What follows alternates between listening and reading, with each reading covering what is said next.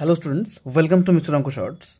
Today in our Parabola class 11 JE topic, we have to study focus, latus, rectum, vertex, directrix and related topics related to the given parabolic equations. So first of all, we will compare this with the equation y minus beta whole square is equals to 4a into x minus alpha.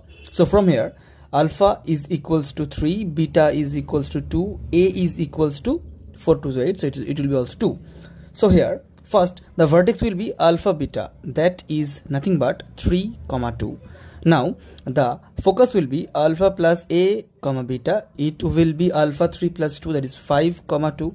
The endpoints of latus rectum, it will be alpha plus a, beta plus twice a. It is plus or minus twice a. 5, 2a is 4 plus beta 2, that is 6, and 5, minus 2. And the directrix will be x equals to alpha minus a, that is x is equals to 3 minus 2, that is 1. This is the directrix.